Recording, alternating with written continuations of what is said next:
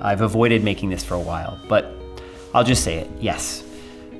Numerous times this year, I've probably wanted to quit. Probably wanted to just take an extended break away from perhaps everything. And if you're feeling that too right now in your career, I just want to say it's okay. Now, rest assured, I don't think I actually want to quit filmmaking or YouTube or any of that, although there has been some pretty tough moments this year for me. But I want to give you guys some tips about how to make sure that you don't find yourself in this position where you're ready to throw in the towel and you're ready to quit. So my first tip, and I think this is why a lot of us are exhausted, and I know personally it is for me, and I got this piece of advice from a good friend, Tyler. You guys have seen him probably over on Matty's channel a lot, and it's this: we overestimate what we can do in one day, and we underestimate what we can do in a year. Now, why does this matter about why we're tired? If you're like me, I get up in the morning and one of the first things I do before I do a bit of reading or I do a workout is I begin making my to-do list. Sometimes I make it the night before. And next thing I know, I have a full page of what I think I'm going to accomplish that day. And in turn, what always happens is out of those 10, 15, 20 things that I write down, I might accomplish 2 or 3 of them. And the problem about that is I end up feeling defeated, feel like I failed that day, and I carry that stress over into the next day. But when I stop and look at the entire year that I've done, I begin realizing I've actually accomplished a lot. If you've been following this channel this year, you'll see that there's been some huge firsts for me, getting my first film onto a network like CNN, getting my first Vimeo staff pick of the month with Battleground, launching a new module on our documentary course, releasing a ton of other films. It's been an extremely exciting year when I look back at the entire scope of it. But then begs the question, why do I always feel like I'm not doing enough? And I think it's just that when I come back to these daily to-do lists, I'm leaving myself with the last thought every day that I didn't do enough that day. When in fact, I'm doing a lot over the course of a year.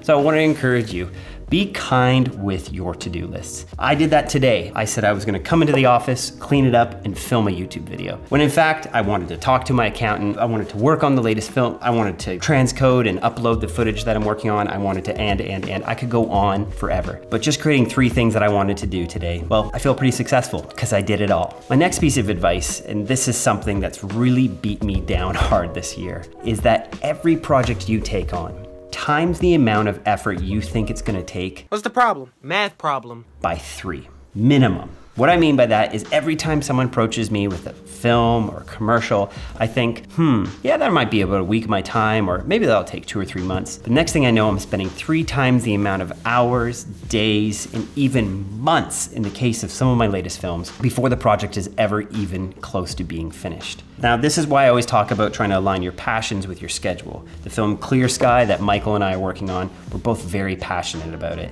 And so I'm okay that this project is going into its 3rd year. But there's been other projects that have been on my plate that just seem to keep dragging on.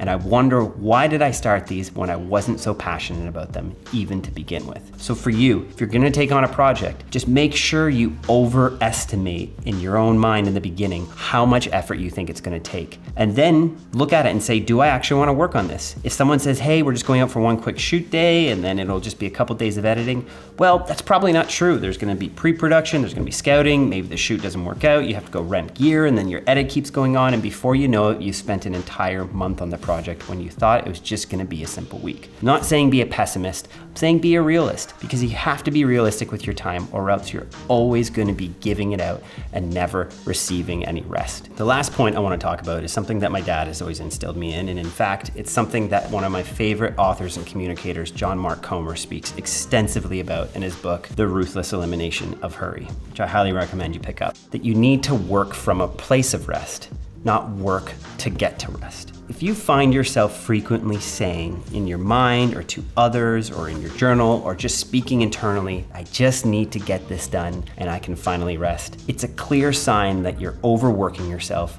or putting your energy into the wrong things. Now, sometimes there's clear deadlines. You need to get something done so the weekend can begin. Ladies and gentlemen, the weekend. But if you're finding overall in your career, you're always feeling like you're needing to do a little bit more work before you can rest, it means you're skipping rest altogether. And rest looks different for every person. Rest for me means that before I begin my day, before I begin emailing or picking up my phone, I need to take some time to journal. I do a bit of prayer. For me, it's reading my Bible. It could be something different for you, but I take time to rest before I begin. Don't work to get to rest. Work from a place of rest.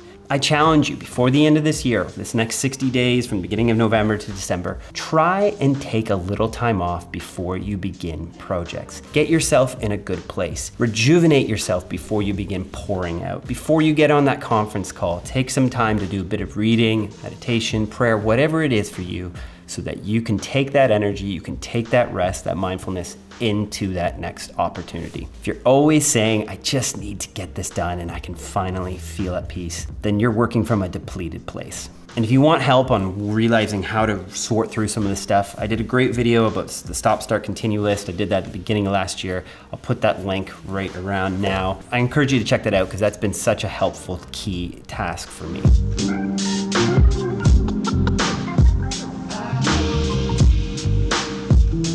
I wanted to make this video today because I find sometimes us content creators look like we have our lives all together when in fact we can be running nearly ragged. And so I am trying to say no to more things, and I am trying to work from a place of rest. And I'm often failing at it. That's the truth. I'm not perfect at it, and I would like to get better at it. But I feel great about today because I'm about to hit stop record on that camera, and I'll have completed my checklist, and I won't have added too much on and feel terrible about myself at the end of the day. Don't overestimate what you can do in a day, but stop underestimating what you can do in a year. By the end of next year, you could have completed that film that you've always wished you did. By the end of next year, maybe you could have sorted through all your hard drives and uploaded all the stock footage that you have that you're not selling. It's a great way to make money. You know, there's a lot of time in a year, and there's a lot less in a day. I hope this video has been helpful. If there's any other roadblocks you're finding in your career, leave a comment below. I'd love to know how you are doing. I love engaging with you. You've been so encouraging for this channel and been a big reason why I keep making it. I also won't lie, I've been sitting here for 2 minutes trying to figure out how to end this video. I don't know what to say. Besides, I really appreciate you. You're doing better than you think. And you should probably take a little more time off this week to think about what you want to accomplish over this next year and less about what you're trying to accomplish today. And I'll see you in the next one.